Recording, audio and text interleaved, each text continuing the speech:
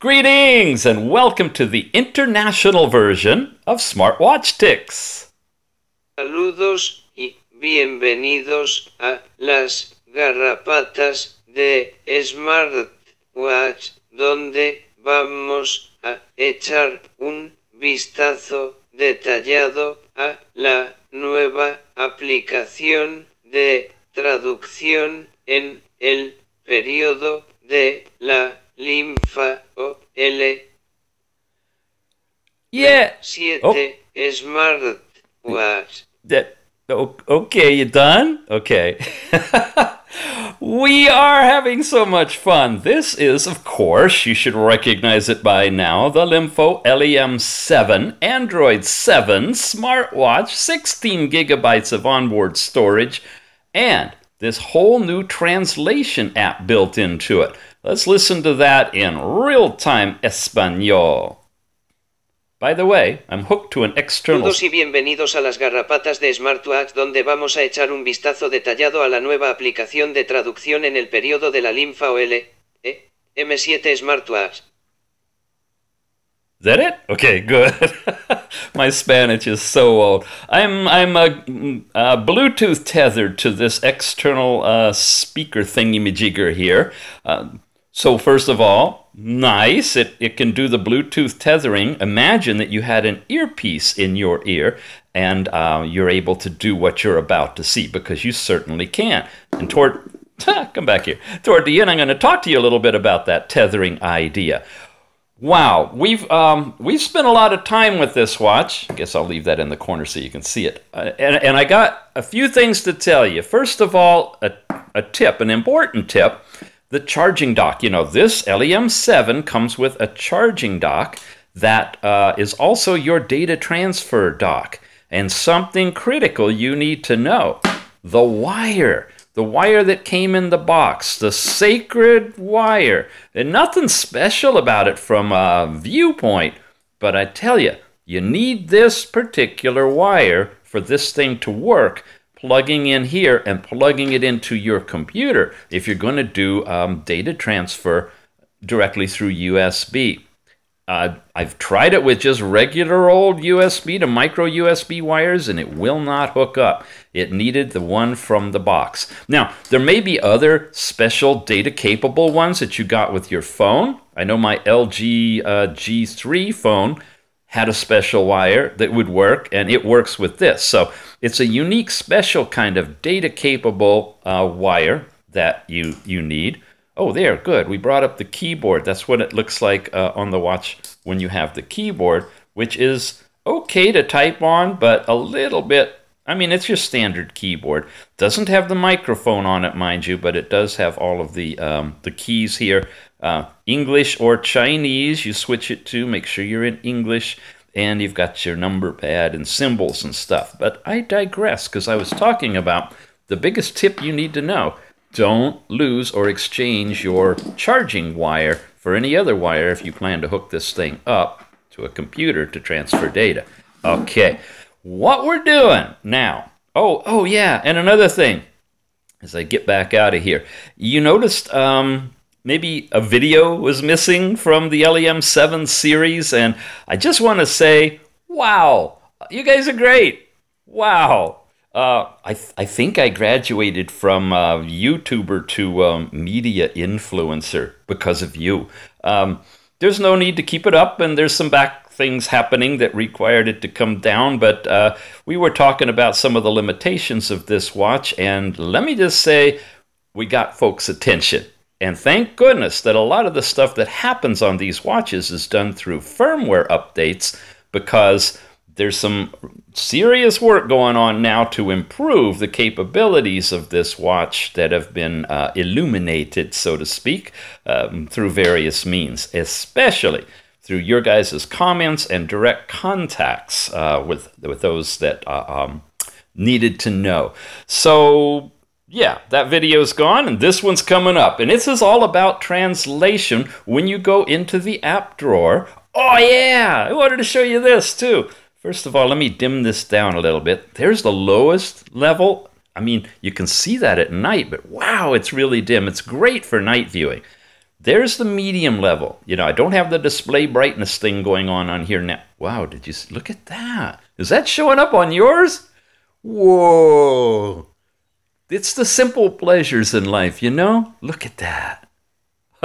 Anyway, that's the middle level, which is just about right for shooting video, and that is just way too bright. But you know, you can pretty well see this watch outdoors in the sunlight if you shade it.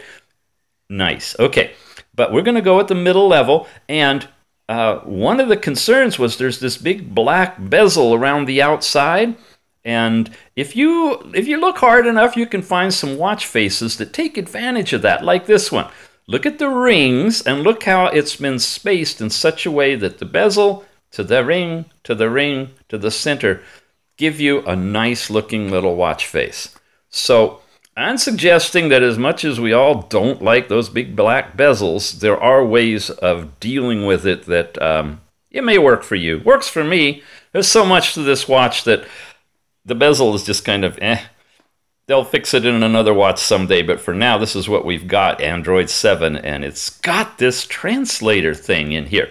When you go to your app drawer and you tap on it, and I'm in the square, you know, you can press and hold, and you can go here to the circle, and you can have the whole thing fill the screen.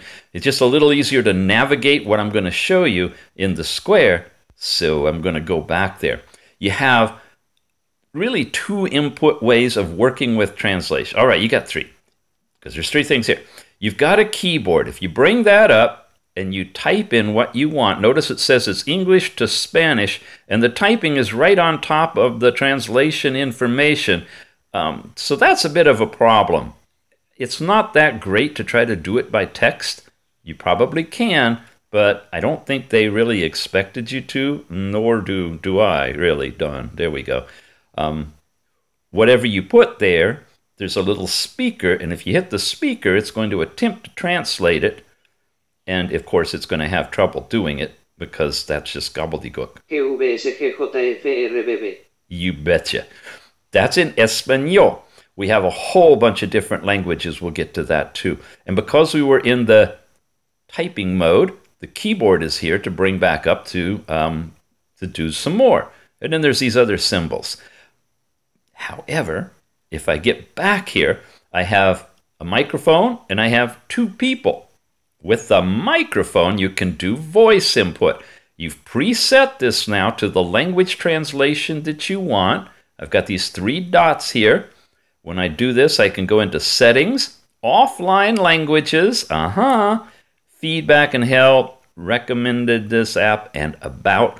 And if I go into settings, you can have it to automatically speak the translation. Translate profanity? Woo! Not on this channel. But if you want those expletives anything but deleted, arrave, hooty-hoo, you can do it, I guess. Text-to-speech voice. And you heard the guy. Let's go with the lady for future things we're going to do here. You can change the voice. You can clear your overall history. And you can update offline languages as they perfect them, right? Okay, now, that's everything here in settings. When we go into this little, what looks like a book here, you have a phrase book, and they've preceded it with little things like hello, goodbye, please, thank you, and down here is your translation stuff. Where you have the different languages, and English is available, and here are all the other languages. Let's get this in focus, because I know you guys are interested to see if your particular language is represented. There's quite a few different ones. Chinese simplified, traditional. Look at all of this. Check. There's English again. Estonian. Wow. Greek, Hebrew, Hindi, look at that, Japanese, Korean, we may need that in the future to try to listen to the grand meetings coming up, and maybe actually listen to the languages directly if we can put this on the TV and translate it on the fly, who knows. Wow, more and more stuff. Nice. There's Spanish, Swedish. My goodness, Thai. Wow. Okay, so we have all these translate to, translate from. Okay, and I've picked Spanish because, you know, back in high school when I was a senior, I shouldn't be telling this, I had 1 year of Spanish from Mr. Garcia, who really liked to mess with young teenage boys and girls, and oh, he would foam at the mouth when he would do his translation. It was quite an experience, and it led me actually to follow a path of engineering rather than physics, because physics required 2 years of a foreign language, probably Latin. I had my fill of...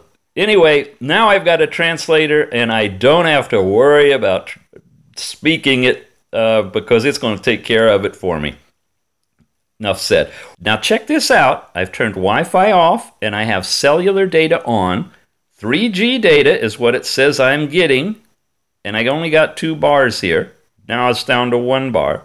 But nonetheless, I go into Translator and I can speak. What time is it right now? Question mark. There it interpreted. Ahora mismo interrogante. You hear that? A little slower. Press it 2 times. Once it'll play it again. Es ahora mismo interrogante. Press it. Oh. Now after I played it a second time, see it got the little box there, and I play it once more. It's half speed.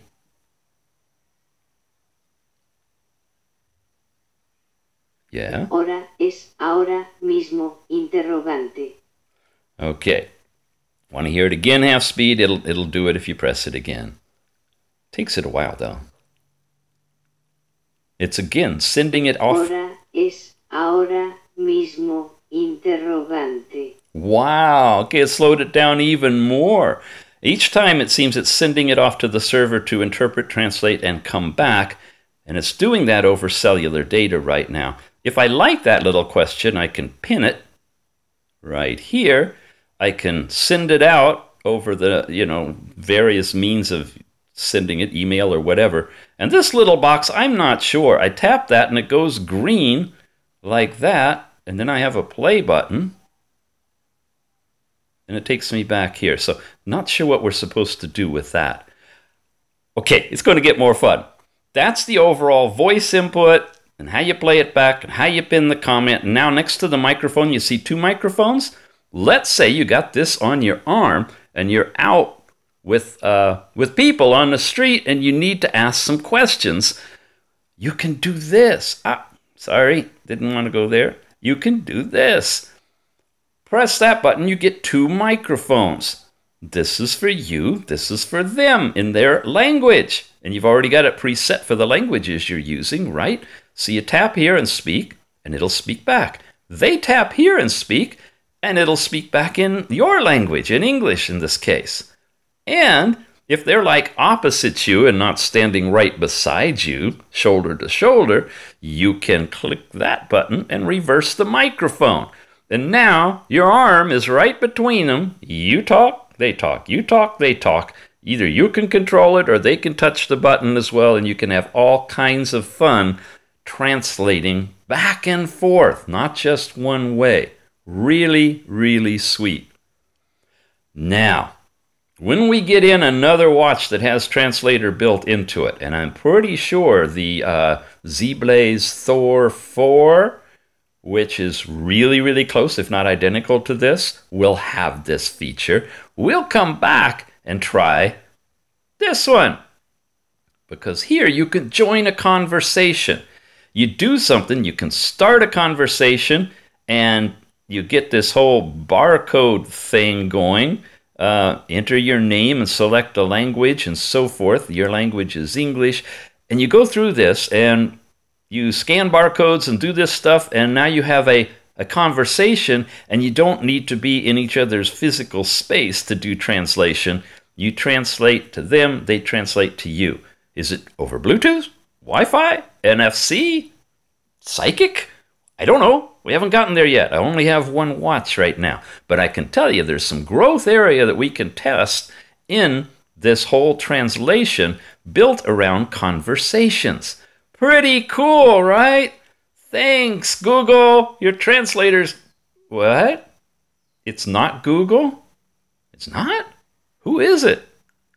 Well, let's see if we can find out. That's the phrase book. That's the history button. Tells you what your recent questions and translations were in little groupings. Okay, see that? And if you had any pinned ones, which we did over here, there they are. And I'm pretty sure you can just tap it and it should play from your history, from what you had already asked. Lots and lots of fun stuff going on there, but that's not it.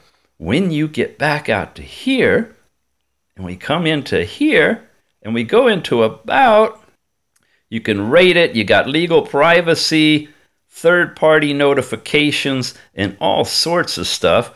Rate and review. That probably pops you over to the Google Play Store, you think? Let's see. Guess what? If it's in the Google Play Store, you can probably download it and play with it and get used to it on your phone. Or maybe even, wow, that's intense, isn't it? Maybe even on another Android watch you own. Why not give it a try?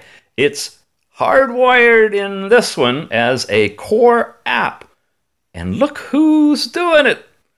It's Microsoft Translator. Hey, I've even got an update for it. Wow. All right. So, where we started to talk about the fancy language translator app built into the LEMFO LEM7, we're coming away with the realization that it's a standard app available in the Google Play Store for free by Microsoft. All those languages in there are Microsoft's version of it. You have 16 gigabytes of space in here, so you can go into the offline mode if you want to. I don't know, it's in here someplace else, right? Anyway, you saw that. You can go into offline languages. You can click a language that you're going to be using regularly and download the megabytes worth of it into the watch. It already has English installed, and from there, theoretically, although it didn't work for me, but theoretically, maybe I need to do the update. Theoretically, offline, without it being on Wi-Fi or cellular, you should be able to use the translation system directly. I'm going to put myself back on Wi-Fi. All that you saw me do was over cellular, and I only had 1 to 2 bars of AT&T. So, we've got a slick little thing here. Hope I perked your interest back again in the LEMFO LEM7. We've done a good overall review of it. We've talked about the fitness and a bit about biometrics, and that's not the forte of this watch. This is not really a sports watch. It's the first attempt to put this stuff in here.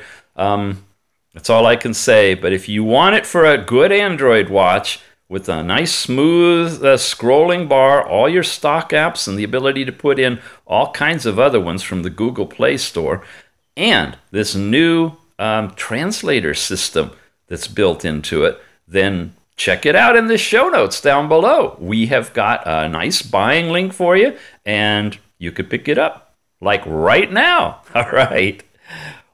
Gracias por ver Garrapatas Reloj Inteligente. Espero que suscribirse y volveremos a ver muy pronto.